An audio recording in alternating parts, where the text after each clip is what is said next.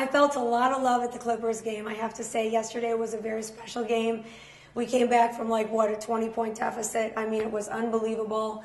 These boys are trying so hard on both teams, and I really made an impact. You can hear it. People are blown away, from bank tellers to, I don't know, someone I'm checking out with and they see my license. They're definitely blown away. I'm blown away myself. I mean, time flies by, and someone somehow got my age on IMDb, so I was a little bit in shock for a few years. But I'm over it now, and I embrace it. They'll be in shock, and they'll just be like, how do you do it? How do you do it? How do you stay so young? And I basically say I stay away from boys, because a lot of boys will just want you to go to movies, eat, all the things that are kind of bad for you, drink. I try not to drink. The only times I might let loose a little bit are at the game. I stay away from boys. I try to get a lot of rest. I drink a lot of water. I use really beautiful skin products. When it comes to diet, I'm pretty serious.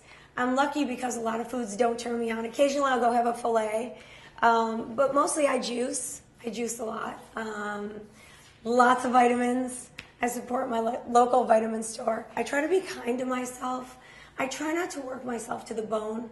I do get a lot of offers for work, and I'd rather be happy, to tell you the truth, than to be a gazillionaire and to be super famous. I think it's really good for the soul and good for yourself to be good for yourself. You know, if you want to take the day and go golfing, you should. You really should. Just do things that you're passionate about and you really love.